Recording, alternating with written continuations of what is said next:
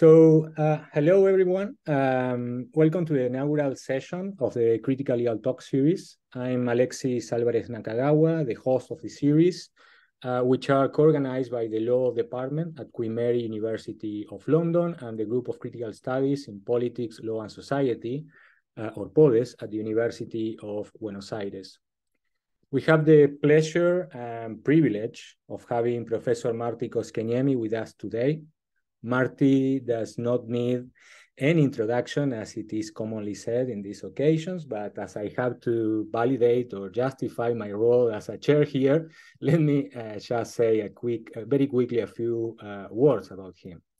So Martti Koskenniemi is Professor Emeritus of International Law and Director of the Erik Castrén Institute of International Law and Human Rights at the University of Helsinki.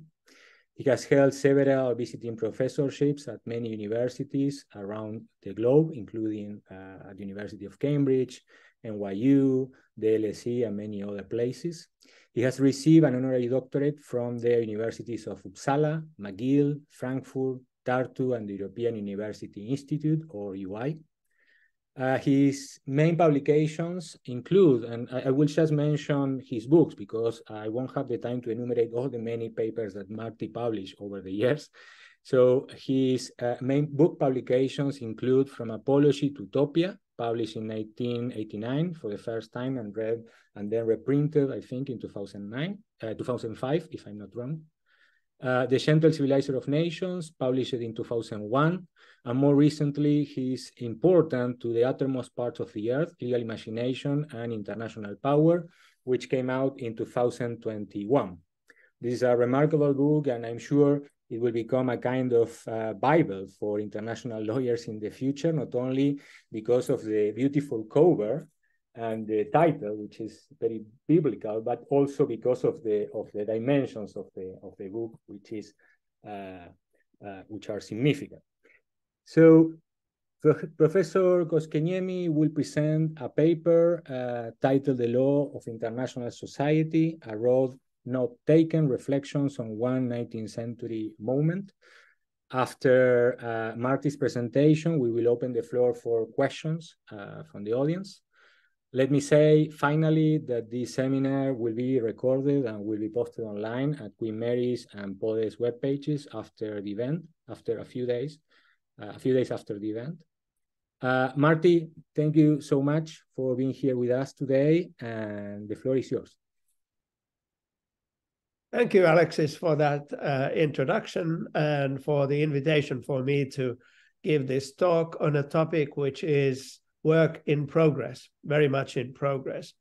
It builds on my previous work, some of which you mentioned, and I don't exactly know where it's going to go, but it has to do in general with the uses of the idiom of society.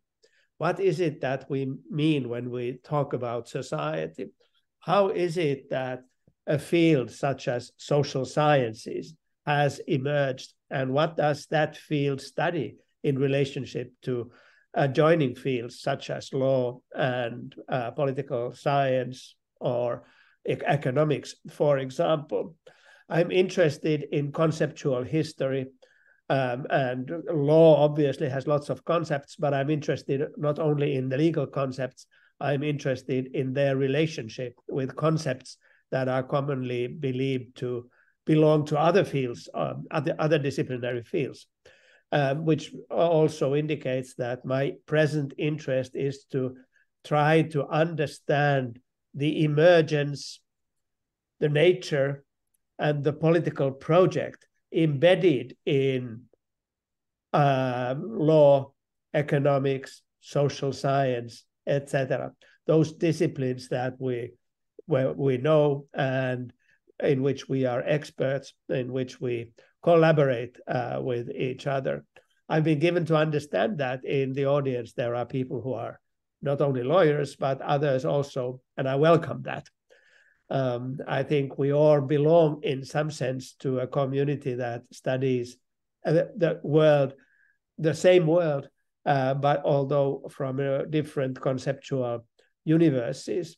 And so our understandings of that world, including our political projects, are different by reference to this framing that we give to them. So, but today I'm going to talk on just one little part of that project, which is about the emergence of an idiom, the idiom of international society and the law of international society in the 19th century. So this builds on a book that I published 20 years ago, The Gentle Civilizer of Nations. Some of you may know it, but others may not. So I just say that the book made the argument that modern international law as we know it was born in the last third of the 19th century, or more specifically, I date the emergence of modern international law in 1873 with the establishment of the Institut de Droit International, the Institute of International Law, which was the first institutional setting in which men, of course they were all men, could look at each other and recognize themselves and each other as international lawyers, as doing something that could be called international law, in contradistinction to how they had previously been imagining the field of natural law, of domestic constitutional law in its external application, of jus gentium, of droit des gens, of droit public de l'Europe, those idioms that canvassed international legal interactions before the emergence of modern international law, which, as I suggest, took place in 1873. When the men of 1873, as I call them, came together to establish the Institut de Droit International, they adopted a statute for the Institute. And in the statute, they identified themselves as the juridical conscience of the civilized world. The project that they had, and that then became the project of 20th century international law, was about liberalism, especially liberalism in Europe, and civilizing the colonies. So it had a twin outlook on the world.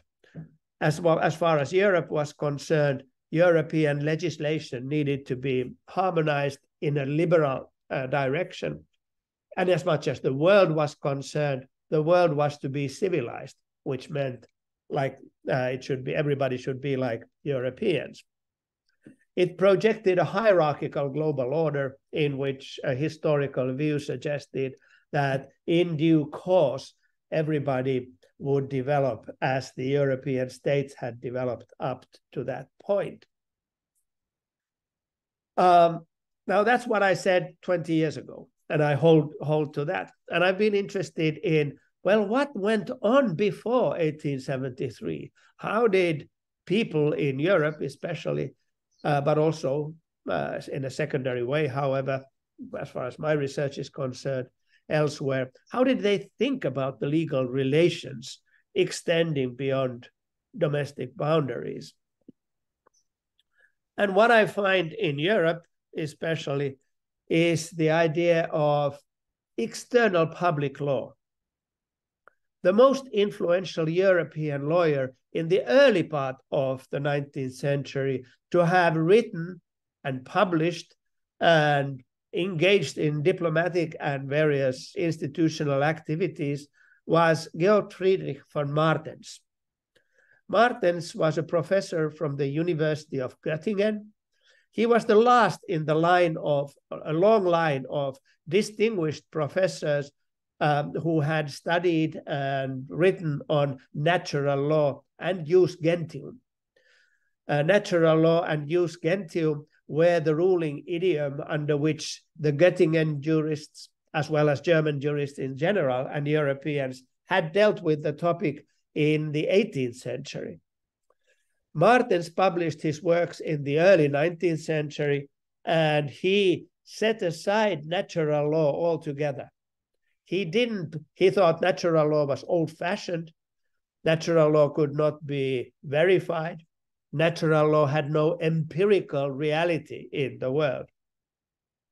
Instead, his idea of legal science was a science of empirical import, a science that had an application in the real world of politics and government.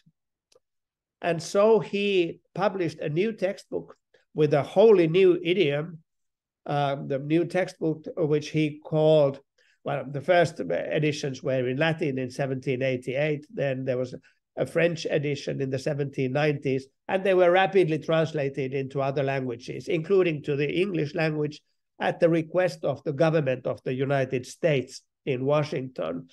The book in the French and the most authoritative version had the name Précis de droit international moderne de l'Europe.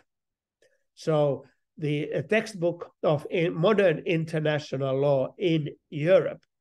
And there he defined international law as the external public law of individual states. That is to say, it was the law that domestically was enacted under the domestic constitution by the various states to deal with the country's international relations. Martens rejected the idea that there was any supranational law of any kind. No, all law emerged from the state itself, but the state sometimes legislated in relation to its external affairs. That was external public law. This was a conservative proposition. It was an anti-revolutionary proposition. Martens was very clear that he was an anti-revolutionary, and he imagined diplomacy as a legal system. Diplomacy in which the various countries would come together under their own external public law to negotiate treaties. Only treaties were law. That position was taken up by this guy, namely Hegel, in whose outlines of the philosophy of right, Hegel uses two idioms that are very interesting for my purposes and for our purposes of trying to understand how Europeans thought about inter-European and global legal relations before 1873. In Hegel, there are two important idioms. In the first place, Hegel agreed with Martens that the only law that was really applicable between states was their external public law. Äußeres Staatsrecht, external public law. There was no supranational law of any kind. But then he came up with a second idiom, which was the important idiom of civil society. As some of you may well know, Hegel's outlines of the philosophy of right canvases three realms of social interaction: family, civil society, and the state. They are progressively related so that from this subjectivity embodied in state, in family, something like civil society emerges from the relations between families as the realm of need, as he puts it. The commerce would be an important part of the operations of civil society. Civil society, however, is the realm of conflict and conflicting interests. And so civil society must be transcended with the realm of freedom, which is the realm of state for Hegel. Now, I'm interested in that, and many other people were as well, including lawyers. And one of those lawyers was Lorenz von Stein. Von Stein was a professor of public law from Kiel, the University of Kiel, who had been traveling in France and in 1842 published the first German language report of the post 1830 revolutionary thinking in France. I have noted here the German name of his book. der Sozialismus und Kommunismus des heutigen Frankreichs. Socialism and Communism in Today's France. In this book, for the first time to a German audience, he explained that there was, ever since the Great Revolution, there had been in France this developing idea of society, and that the problems, the political problems of the modern world were more problems of society than problems of constitution and politics. Most Germans in the 1830s, 1840s, and in the way towards the revolution of 1848, were thinking in constitutional terms. Lawrence von Stein was practically the only important interlocutor in those debates who said, no, constitutions don't really matter. What matters is this society. And a society embodies conflict between those who own and those who don't own stuff. The property regime, the ownership regime of society is the heart of social conflict, and that is at the heart of modernity. Modernity is precisely the world in which society becomes central, and society is about the arrangement of property relations. It is about the conflict of property relations, and it embodies the processes whereby those conflicts should be mediated. Von Stein emphasized, as Hegel had done, for the first time that modern industrial society was different from the previous traditional society. At its heart was labor. And labor was a field in which individuals realized their personality. Personality, however, was not a subjective thing. It was not something that individuals had as individuals. Instead, it was collectively assimilated by the position of a person in the labor regime. And the position of a person in the labor regime created the person's personality, as well as gave him the interests that he had in relationship to the property regime in society. Now you have to remember, all of this is before Marx. Marx has not yet, or he's starting to write, but it's before Marx. And although in France, von Stein had been very influenced by the Fourier and Saint-Simon, the ideas of society and the social, he wasn't a socialist. On the contrary, he was a conservative. And his message to his German audience was, modernity is different. And if you want to avoid revolution, you have to take into account that at its heart is this society in which conflicts emerge and in which social movements emerge that represent specific interests.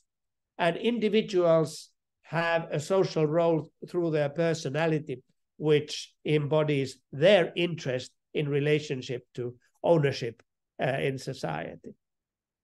He was a monarchist. He thought that only a monarchic state could mediate the existing conflicts.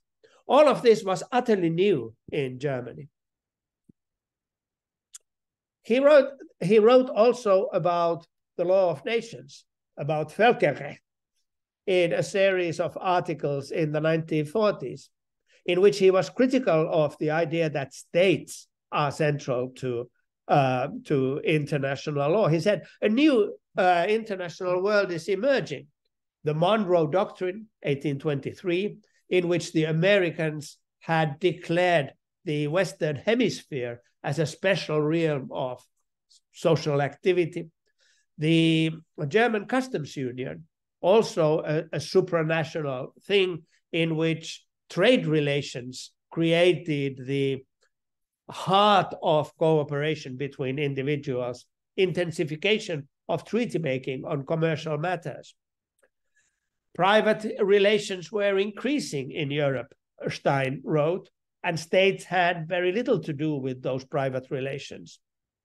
Also, state life was unified. That is to say, the life in the various states, although states were separate, tended to be very similar. And the similarity of life in those societies was determined by reference to the property regime in those states. And as in Europe, there would be many,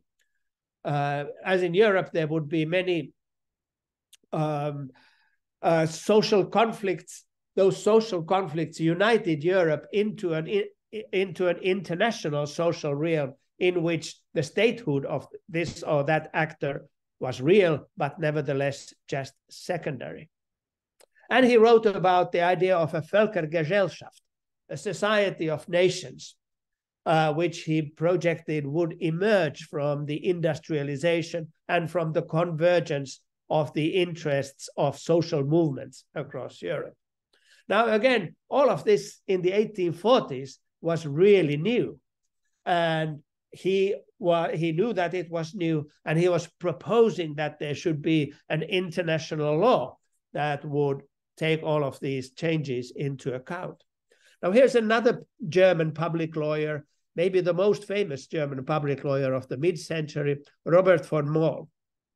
Von Moll is not just some guy, some public lawyer from Germany. He actually is an important person in the movement to the 1848 revolutions.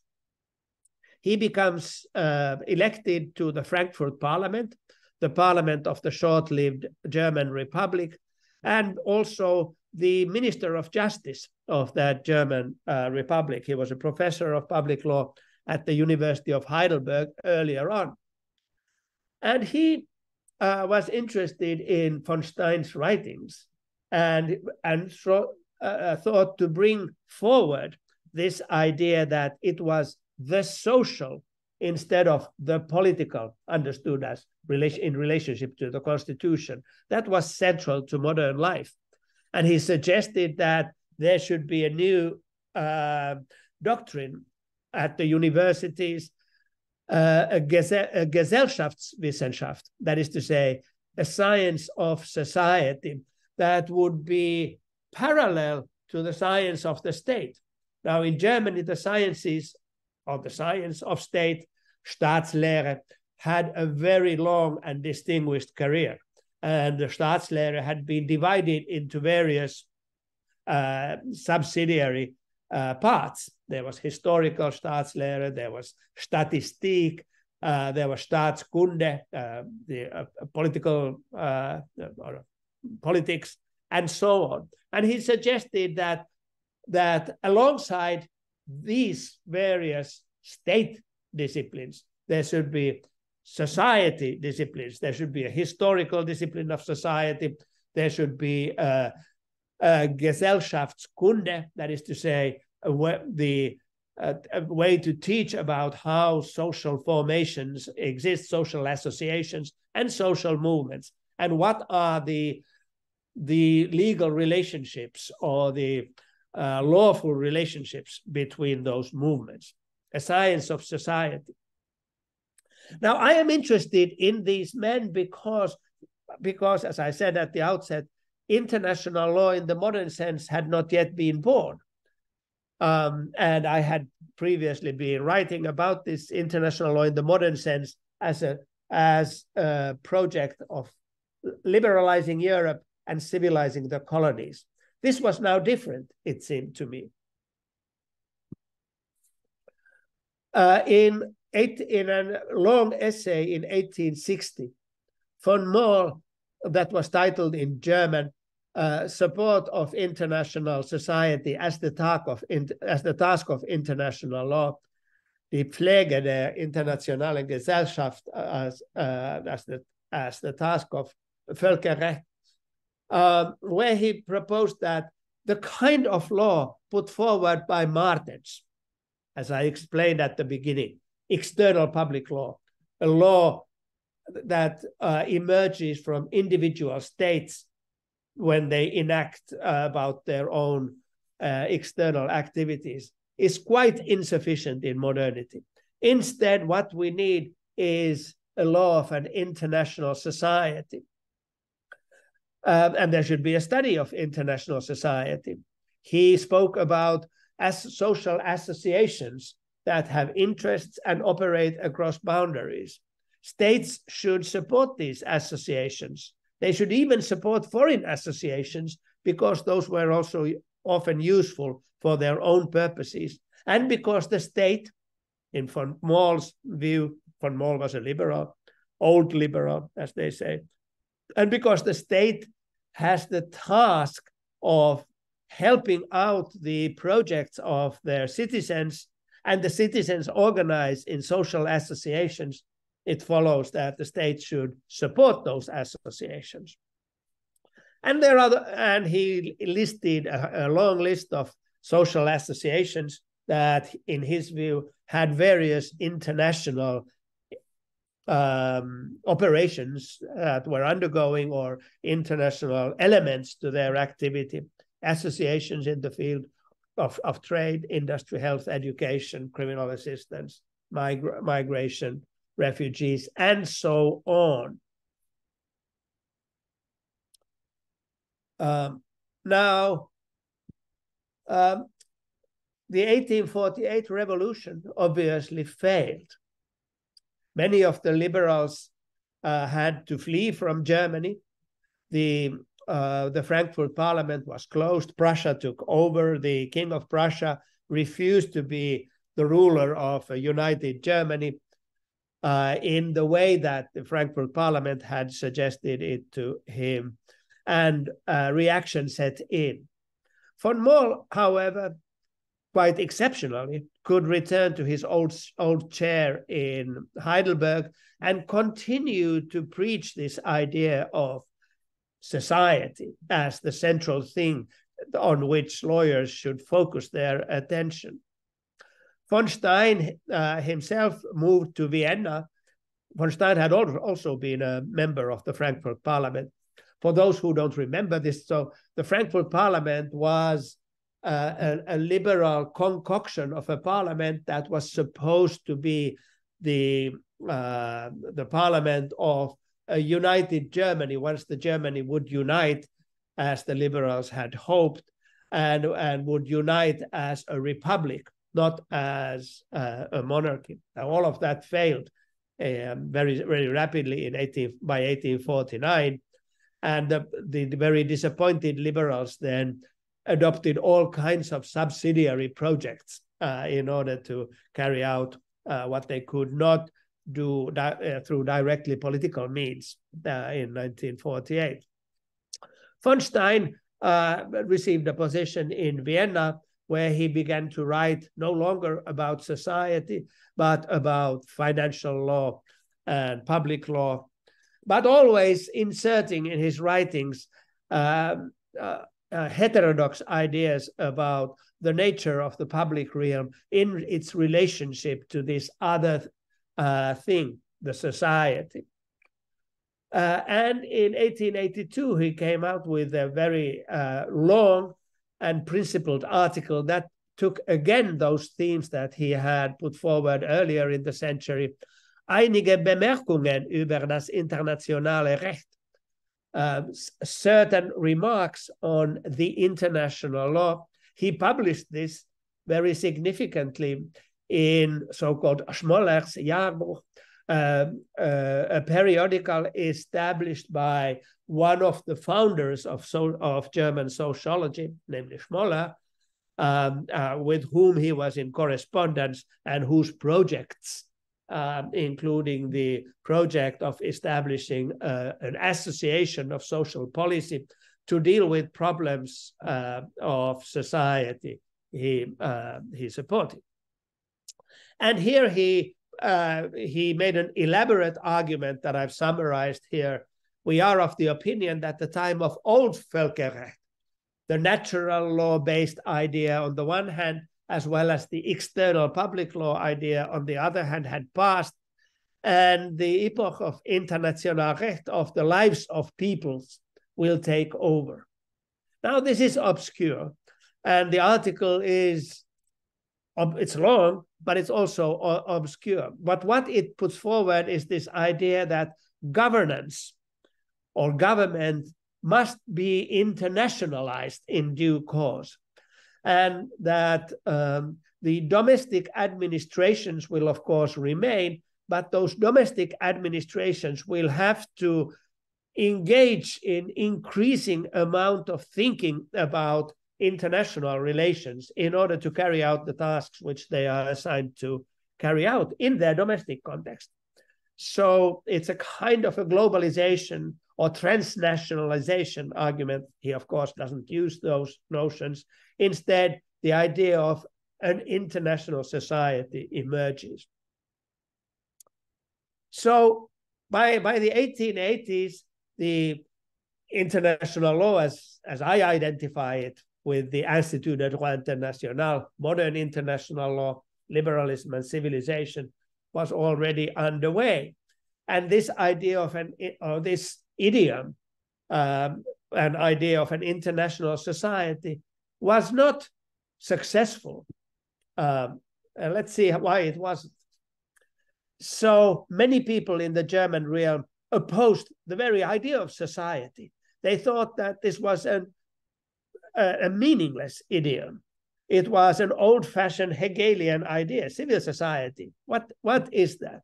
One of the vocal opponents of the very idea of society was Heinrich von Treitschke, an old liberal, also himself, who later on, of course, became a very strong supporter of Bismarck's project of the German state. And he wrote his habilitation in 1858 already as a refutation of von Moll's idea of a social science. There can be no social science. There should be no social science.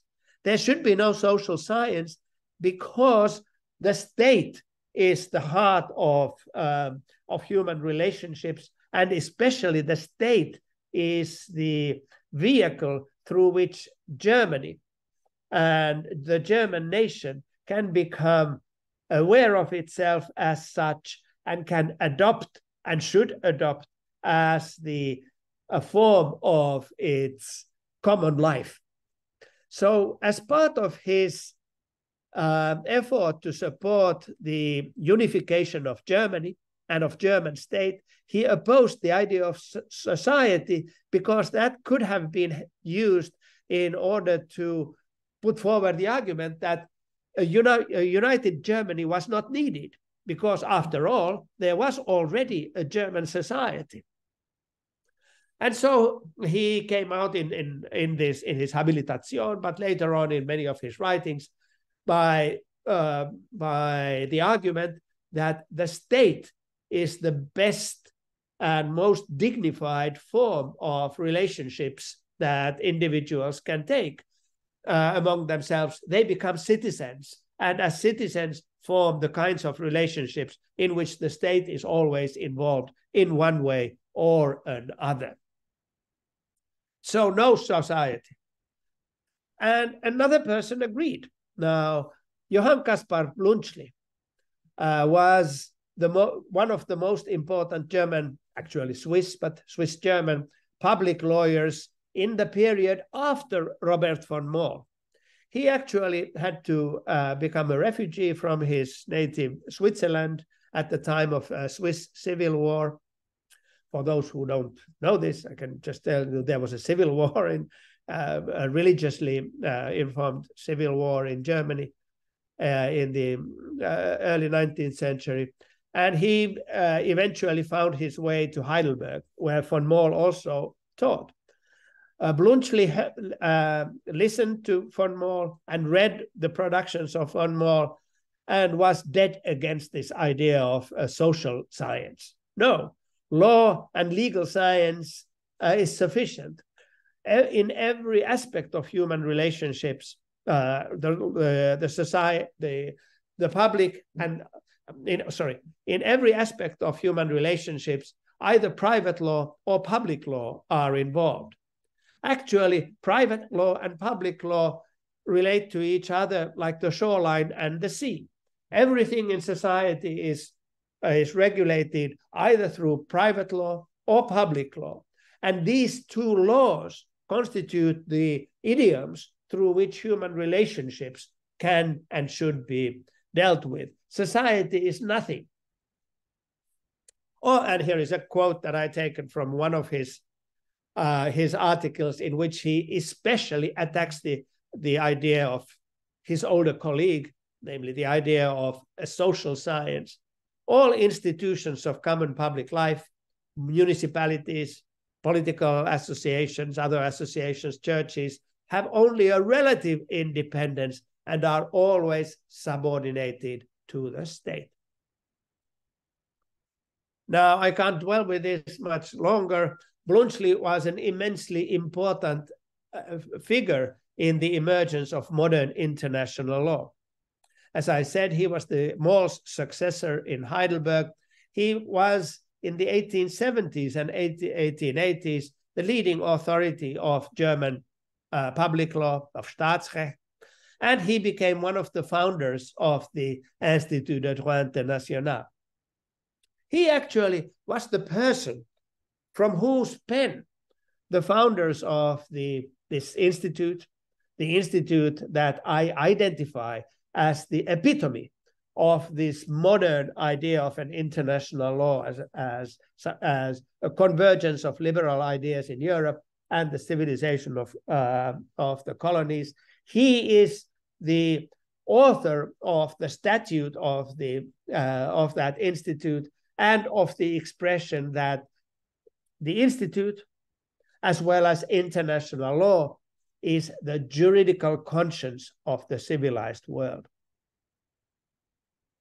Now, that locution, that expression is twice significant.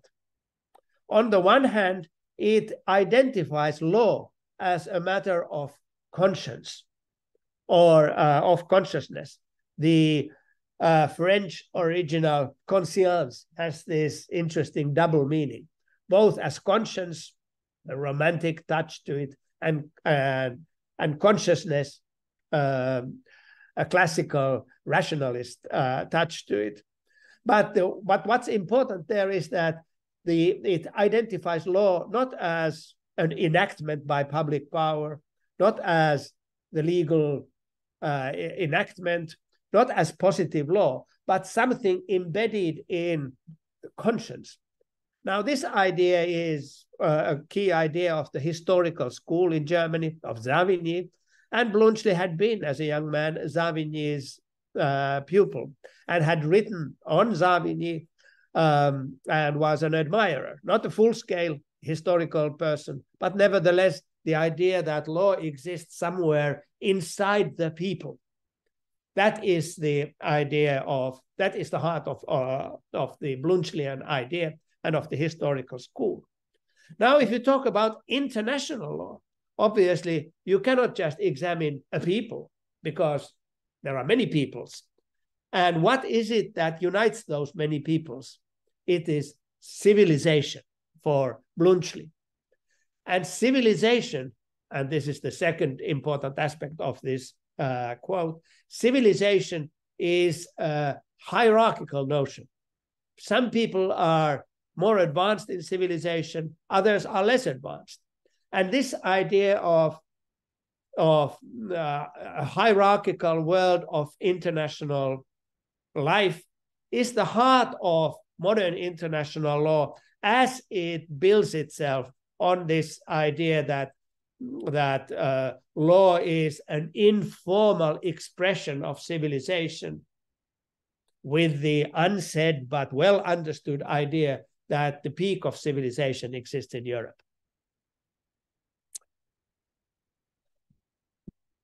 And so this is where I will end. And so at the time of the establishment of modern international law, I see a competition between two idioms. The idiom of society, which represents the ideals of the revolution of 1848, and maybe also the ideas of the earlier revolution, 1789 and 1790s, in its various variants, when it focuses on social life in its multiform aspects. And on the other hand, this idea of civilization as a hierarchical arrangement and a historical arrangement in which there is a historical trajectory in which all peoples and all nations are situated, in which some are further advanced than others. In this competition between these two idioms, society and civilization, civilization won. And therefore, 20th century international law became highly hierarchical. Its heart was Europe and European ideas about political activity, about international relations. The League of Nations, as well as the United Nations later on, are based on modernist ideas about development and modernization. Development and modernization, which are both translations of the civilizational idea and the idea of a historical teleology underwriting legal and political developments in the world. Now, in the course of the 20th century, every now and then, the idea of international society has come up. We can identify a number of lawyers and non-lawyers who suggest that there is an international society or that there should be an international society. In the field of international relations, Hedley Bull is well known of having put forward the idiom of the international as an anarchical society, a paradoxical expression that tries to put together this idea of society as developed by the socialists in the specific sense that I've been dealing with, of the early 19th century, as well as civilizational men of the late 19th century. Anarchic society, which in a sense is not a society if it's anarchic, and it's not anarchic if it's in society. This is an oxymoron, obviously, and Bull knew this. But in putting it forward, from my perspective, was aware that this battle, if you want to call it that, is this struggle between different idioms, and with them, different projects of human organization continued through the 20th century. Thank you very much.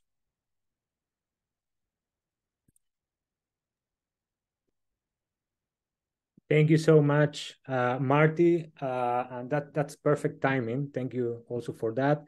I have many questions, and I can imagine that people in the audience will have many questions as well. So let's. I'm sorry, I have to plug this computer. Otherwise, I will be lost. Yes, sure. So let's open the floor. Please write your questions in the chat, or alternatively, raise your hand, either your real or your virtual hand. In any case, please be brief to allow other people to ask questions. So the floor is open. Yeah.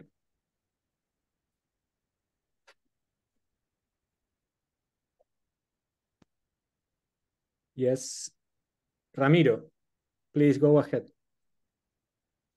Thank you very much, Alexis, for inviting us to this interesting conference of Professor Koskenniemi. Very much again for your reflection, very interesting for us. I am Ramiro Riera from Buenos Aires, from the University of Buenos Aires, member of the group of critical studies on law and politics and society.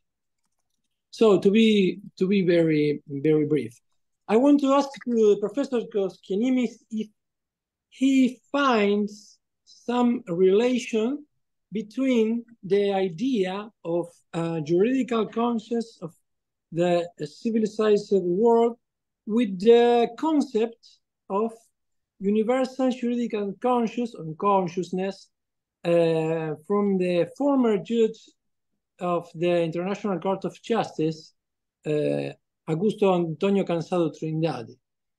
If you find any relation between these both concepts, if they are different or in any case, if one is the continuity of the other. Thank you very much. Thank you, Ramiro. Martti, would you like to answer? Yes, I have a ready answer here. Okay. So Cansado Trindade's work that I'm very familiar with is a complete continuation of the civilizational mode. And I, of course, identify the civilizational mode as Eurocentric and conservative. And I always identified Cansado as in this mode as a conservative. For Bluntschli and for the early international lawyers in the late 19th century, socialism was one of the great enemies that they wanted to go against. They were worried about the international labor movement, for example. And in establishing the Institute of International Law as a closed club of men, of European men, of elite Europeans, they made clear that, for instance, religious cosmopolitans or socialists could never enter that professional realm.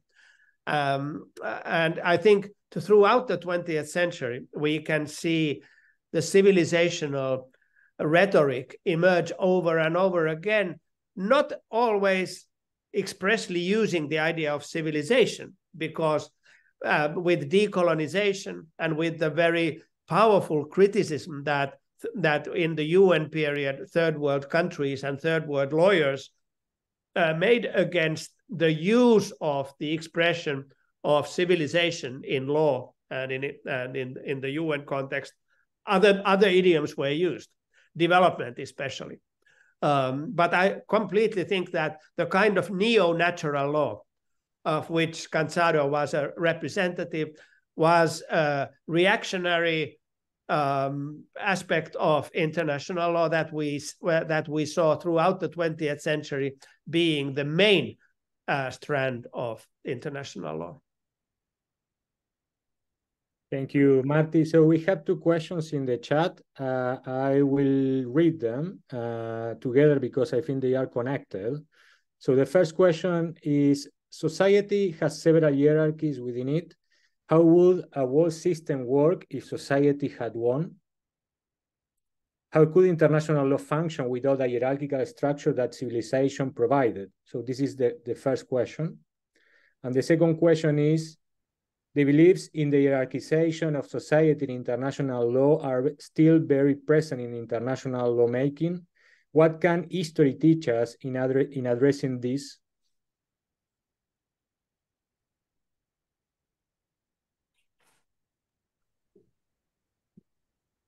Society has hierarchies now. Yes, of course, that's true. But in the 19th century, what I'm interested in that the people who were writing on international matters, people who were observing modernity emerge through industrialization, through increasing commerce, through the homogeneous nature of the interests of labor across countries, those people were trying to find ways in which to address, vocabularies in which to address modernity in those terms. There were many different alternatives. As I said, for international law, civilization won. In many other fields, society won. So social sciences became something. It didn't become a part of law. It became its own discipline.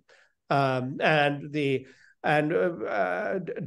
in France, Max Weber in Germany were precisely interested in trying to find an idiom through which to give an articulation to non-traditional ways of life that they saw emerging around Europe and the United States especially.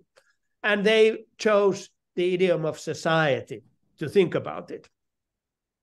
Now, by the 20th century, that idiom had already become relatively commonplace, and the de facto hierarchies that exist in society could be embodied within that the idiom of society. But when the idiom arose in the context of post-revolutionary French society, the idiom was meant to challenge and put to question the existing traditional hierarchies that existed there. I'm not naive to think that if some God would now enact society or international society as our ruling discipline, then hierarchies would disappear. Of course they wouldn't. Hierarchies are not created by concepts, but hierarchies are upheld and crystallized in concepts, and conceptual developments are indications of both revolutionary and reactionary movements in society. So that's my response to the first question. The second question, can you remind me? It was shorter and maybe easier. Yes. The second was the beliefs in the hierarchization of society in international law are still very present in international lawmaking. What can history teach us in addressing this? Well, what history can teach us is that the present structures of political decision-making that govern both states and the interstate realm are not carved in stone, that they emerged at a certain moment through certain struggles that could have gone the other way. And if one is critical of the hierarchies of the present, if one thinks that let's say, the distribution of material and spiritual values today in the world is unjust, it's not a very revolutionary thing to think. But I think that, and I suspect that many of you think that, then we have an interest in not thinking of the present structures of distribution, for example, as carved in stone, as perpetual, as necessary because they emerged through some historical law that could not go in any other way. A historical study that shows the disputed, controversial origin of something, in this case, the disputed and controversial origin in which we think about the international world, opens an avenue of challenging the present arrangements, present distribution of material and spiritual values, present property relations, present regimes of, let's say, investment arbitration, just to pick a not so random example.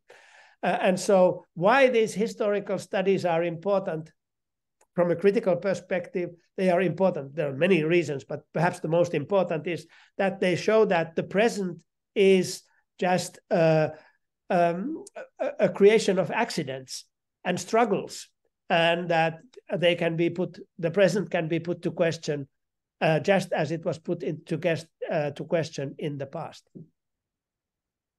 We have one more question in the chat, Martti. So the question is from Jose Bellido.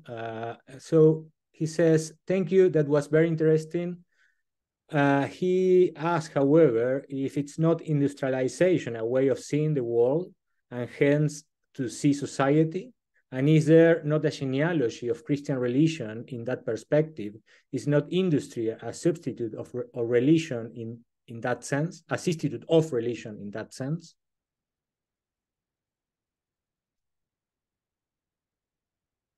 Well, that's a hard one. So Max Weber obviously thought that much about religion, and especially the position of Protestantism in society explained many of the things of modernity that could not be otherwise explained. Other sociologists, and I see Roger Cotterell there, who knows this thing much better than I.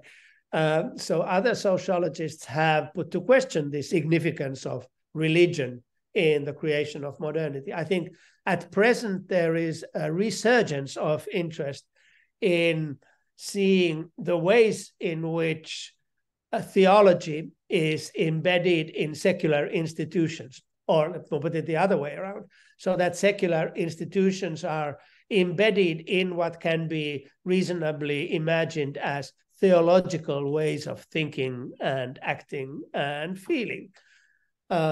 I'm sympathetic to that understanding. I'm sympathetic to the ideas that capitalism and theology is a political theology, or embodies a political theology of sorts.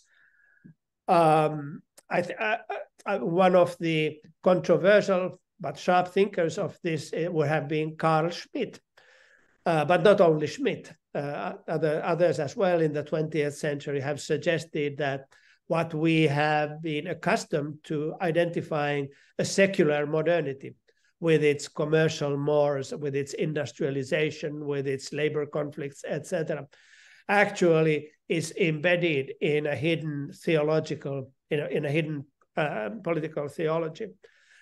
Let me say, I remain agnostic about that. I think that opens an avenue, but for my purposes here would be to put to question the civilizational ethos of modern institution. It's not necessary to go in that direction, although I'm interested in reading people who do go in that direction. And I'm now seeing Professor Cotterell raise his hand, so I'm really interested to hear what he has to say. Please, Roger, go ahead. Thank you. Thank you for a wonderful lecture, Martti. I'm no expert, of course, in international law, but I am very interested in the sporadic contributions to the sociology of international law, which have been developed over a very long period, and of course and are still important today. And I wondered if you have any comments about whether it's possible to generalize about this continuing, consistent effort to introduce sociological thought into international law in a systematic way, whether this represents in any way a kind of countercurrent to the emphasis on civilization rather than society, whether it can actually be generalized as a movement of some sort in international law.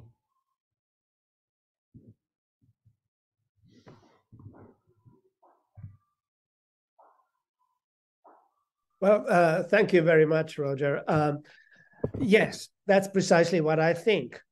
In the 20th century, a number of lawyers, both international lawyers, but more frequently legal theorists, have tried to give an articulation of present international relations in legal terms through the employment of sociological metaphors and sociological concepts and so on. In some sense, I think that the emergence of international relations as a discipline in the early 20th century, together with the establishment of the League of Nations, the chair in Aberystwyth, for example, with Adolf Zimmern and E.H. Carr, and I suppose Hedley Bull. So the English school of international relations. So that is born out of a wish to think of international relations through social thinking. And that is also one of the reasons, I think, why it has always been so easy for lawyers and the English school people to work together. And so I've found the writings of the English school very useful for understanding international law myself, way more useful than the American international relations people, who tend to go by rational choice and Hans Morgenthau's Nietzschean metaphysics, or a combination of those two. So the English school is really useful here. Now, I have two things to say about the international legal writings in the 20th century on sociology. One is that those writings always come from heterodox international lawyers, either heterodox in connection because they come from the third world, from outside Europe, sometimes from the United States, but not from people who are elected to the International Court of Justice or to otherwise hold the most important positions in the profession of international law itself. Alejandro Alvarez, who was one of the students of the French sociological school that Durkheim and Duguay and those people created. So he was an important international lawyer from the third world. I think also, to take a present example, Georges Abissab from North Africa, but now in Geneva in his 90s, and an important actor in the new international economic order, but also a very powerful professional international lawyer, a member of the appellate body of the WTO at one point. So he was very interested, is very interested in sociology and social thinking. So that's one thing. So the third world people come with a sociological vocabulary to international law. Not always very successfully, but there are exceptions. A second line of thinkers then come from the United States, from Roscoe Pound and these people. Pound early on had a research assistant, Julius Stone. Now, Stone is an important person in his own right as a legal theorist, but he was an international lawyer. He wrote much on international law, and he was the first one who took the idea of a sociology of international law in those terms seriously. He gave a series of lectures at the Hague Academy of International Law in 1956, if I recall correctly, on the sociology of international law. The 1950s and 1960s, also some other US-based lawyers, not international lawyers though, which I make this point because if you are not an international lawyer, then you don't have the internal view of an international lawyer, then your sociology tends to be, tends to stay outside the profession itself. It's easier to exclude it. But Stone and a few other Americans tried this in the 50s and 60s, but that never really amounted to much. I'm now teaching at Harvard presently. I'm teaching I have to do a little bit of advertisement here, teaching this new book that I just published with my colleague David Kennedy. Mm-hmm. And I have to say, in the United States, there is no international law of a European type at all. So that's over. So that project of liberalizing and civilizing, that's over. And that may be a good thing. And the Americans are running in all kinds of directions.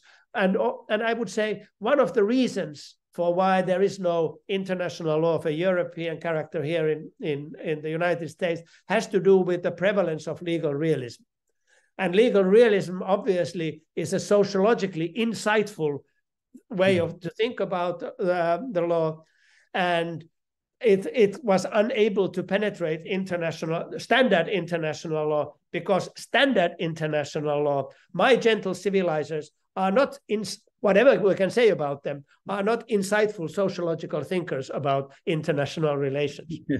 So that's a complex and lengthy response. I'm really interested in this topic, and I hope that whilst I'm working my way up from the Germans, I will one day be able to produce a narrative of sociological thinking in the international world. But I recognize that as a huge amount of work to be done in order to be there. Thank you, Martti. I look forward to that. Let me add, Martti, that the book came out just a month ago, and that there will be a book presentation next week, if I'm not wrong, right? Is it next week, right? Okay, it's next week. So if you Google yes, it, it's next week. You will find the details. I think it will be online as well, right? Yeah, I think so. Yeah, absolutely. Okay. So we have time for one last question. We have 5 minutes more. So if somebody has a question, please go ahead.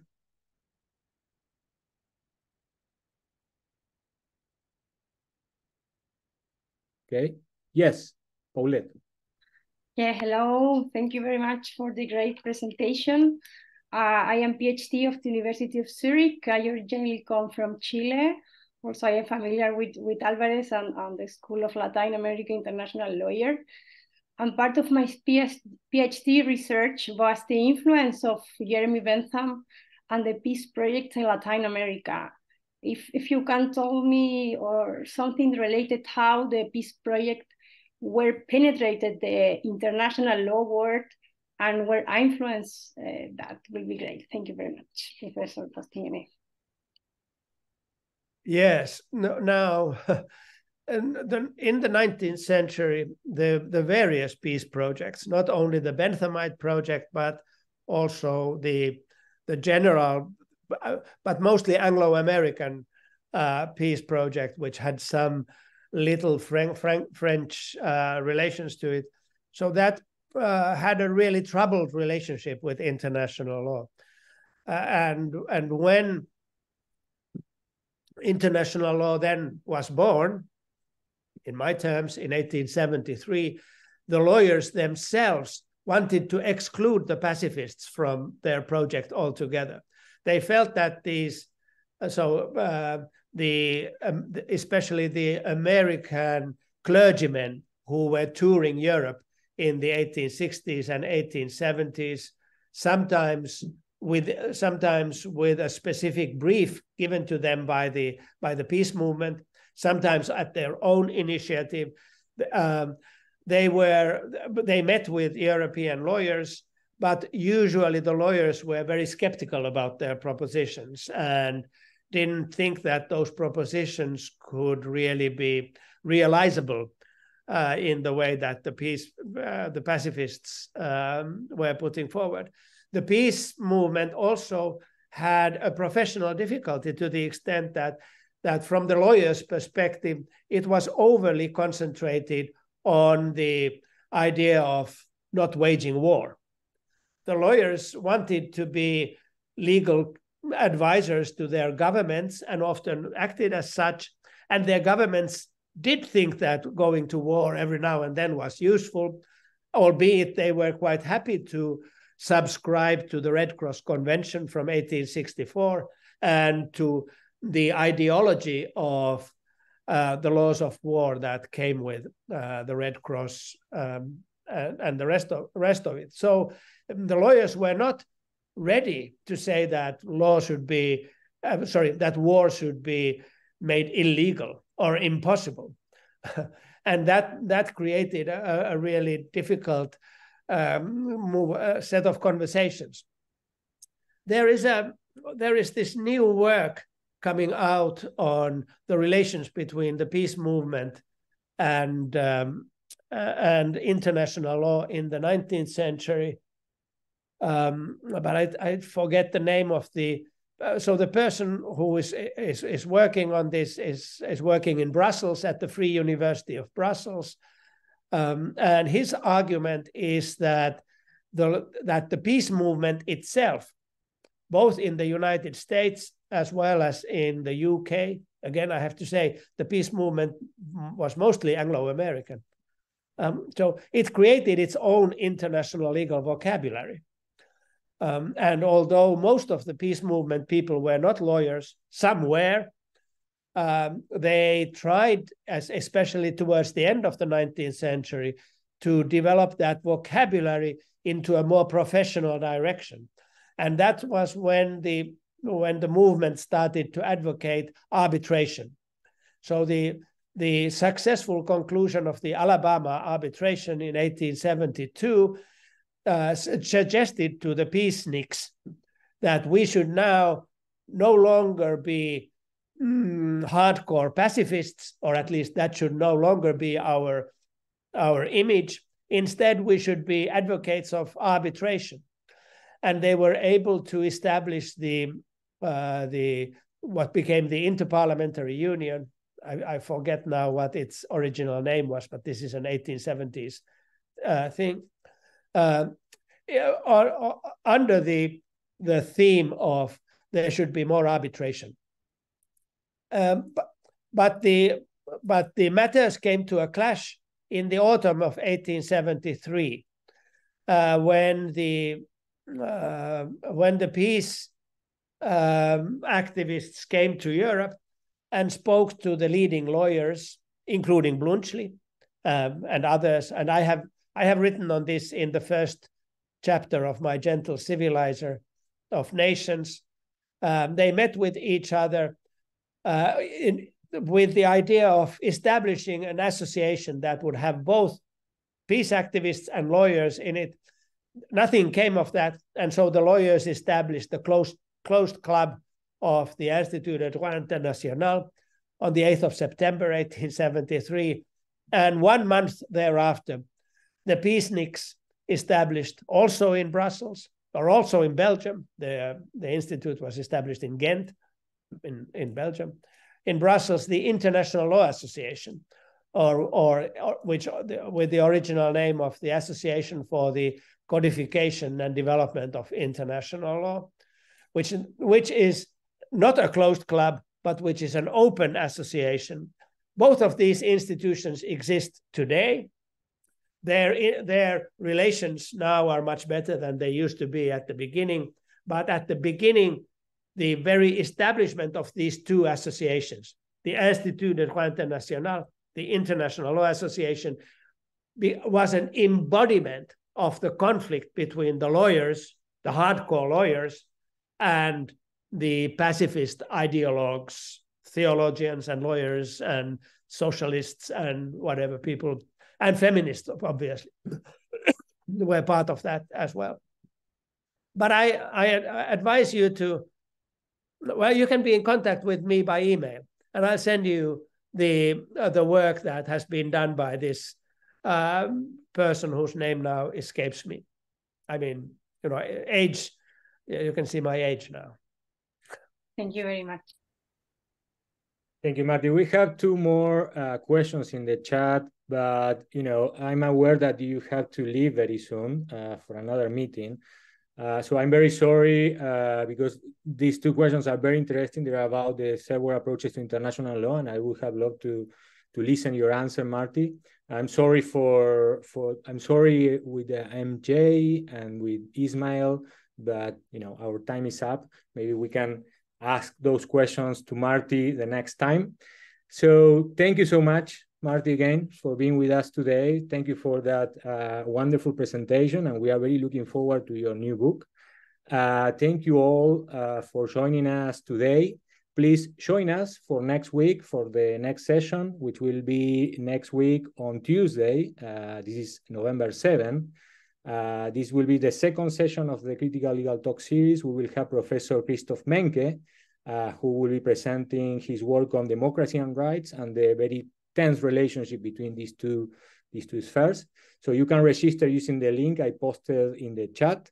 And yes, that's all. Thank you so much, and see you next time, hopefully next week. Bye. Thank you for my part. I've enjoyed this very much, and this is always very useful for me to speak on work in progress. Thank you. Thank you so much, Professor.